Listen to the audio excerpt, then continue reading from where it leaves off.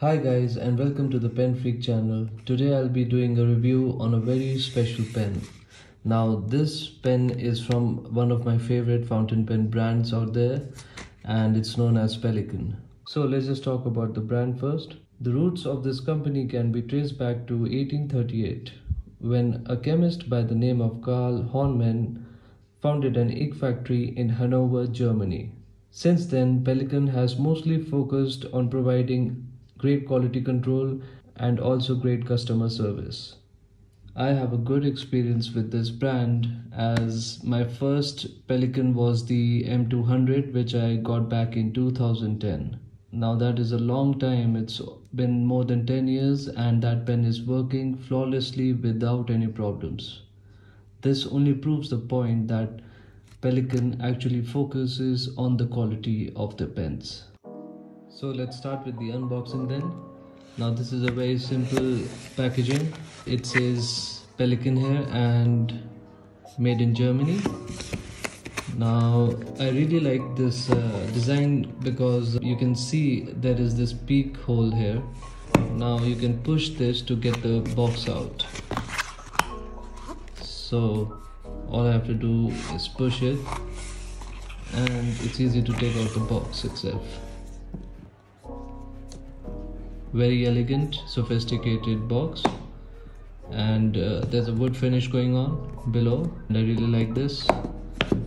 So in order to get to the pen we just have to take this off, just keep it on the side. So here's the pen in the sleeve. Let's check it out later. We have to yank this part. Then the first thing inside the box is this pamphlet where you can see basically we have the instructions and also how to fill the pen, etc, all that information, and also the warranty. Then we have another booklet inside. Let's see what this is. Nice. So these are the different logos, how the brand started from 1878 to 2003. They reduced the amount of checks a lot with time. And then this is basically a pamphlet, an introduction to all the different pens they have. So nothing new. So on to the pen then. I really like the way the Pelikan and the logo has been stamped here. A very nice touch by the brand, and this is also very cool, a very vintage look. So we just have to remove this clip right here and we can get to the pen itself. Let's check it out. Check that out. Now that is a spectacular looking pen right there. Simply beautiful. This is the first time I've ever got a red Pelikan in my life and I'm loving the colors on this. I really appreciate the fact that Pelikan went all in when it comes to the colors used on this pen because they complement each other very well. Now the red used here on the cap is more of a dull red rather than being bright, which makes the overall appearance more subtle. And same goes for the piston filling knob here. Apart from that, we have a beautiful celluloid body going on. Now the colors used here are very warm toned. Basically we have some orange, some red and some golden going on.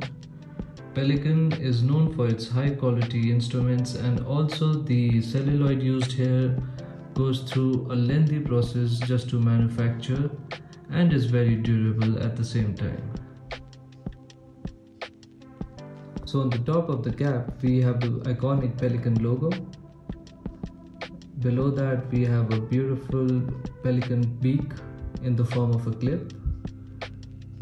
After that you can see two gold rings here. Now on the lower gold ring, Germany, Pelikan, Sovereign has been inscribed, which is a nice touch. After that the beautiful celluloid comes along And below the celluloid we have a piston knob right here with two more gold rings going on. To open the cap it takes 1.5 turns, and then we are introduced to a beautiful Pelikan gold nib. Now this one is in a fine size and it rides quite smoothly without any problems. The feed here is ebonite, and just look at the quality and the craftsmanship used here. This only proves the point that Pelikan really cares about design and detailing as well. After that we have a gold trim again. Below that there is a flared out section which provides a very nice grip, and then these threads are also very comfortable if you want to hold your pen here. Now sadly there is no ink window or any way to see how much ink is there in this pen. Usually Pelikan is known to have those translucent stripes through which you can see the ink capacity, but it's not the same case here. So this is a mystery filler. So let's have a quick comparison then. Here is the Pelikan M600. Then we have a Lamy 2000. Then we have a Montblanc 146. And a Pelikan M400. So looking at the size, this pen is perfect for people with medium hands.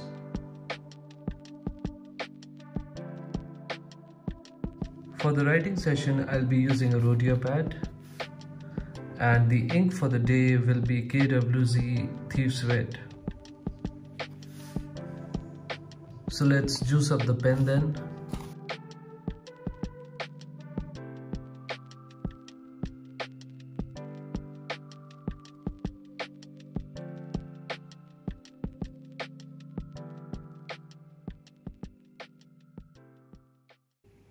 So let's start with the writing session then.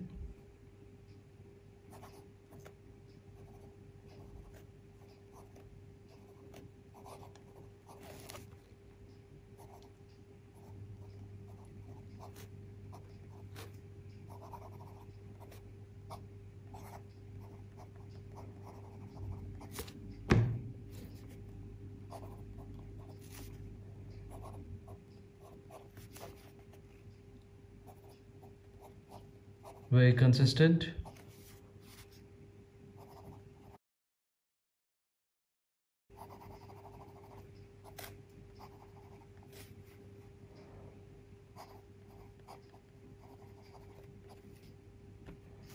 Nice.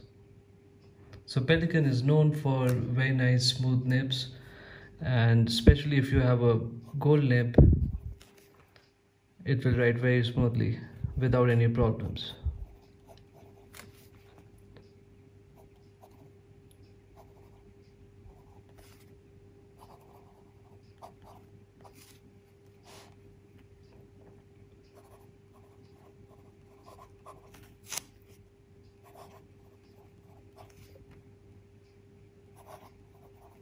I see some nice variation here also.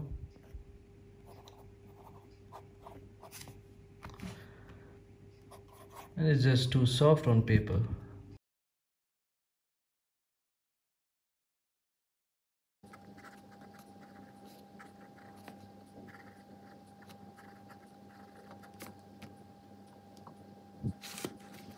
So a very nice, pleasant experience. So this is by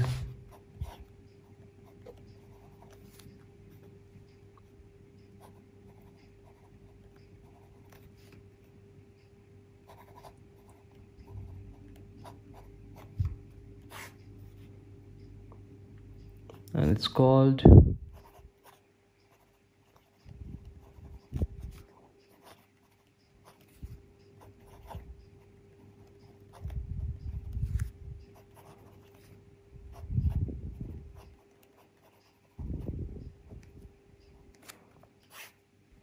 There we go.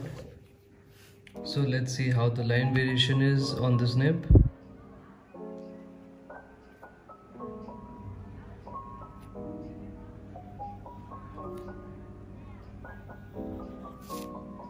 As this is a 14 karat nib, you will obviously get some line variation. Now let's try the pen in all directions.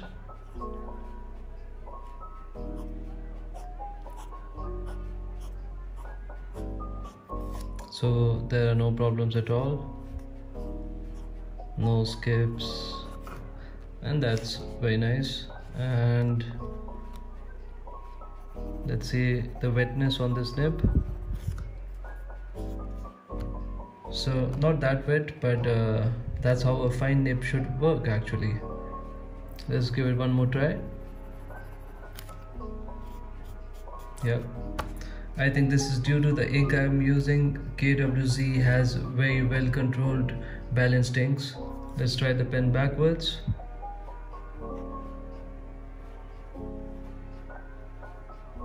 Alright, it's possible to write. And it's quite soft also. It doesn't have that scratchy feedback which I usually get from other pens, especially from steel nibs.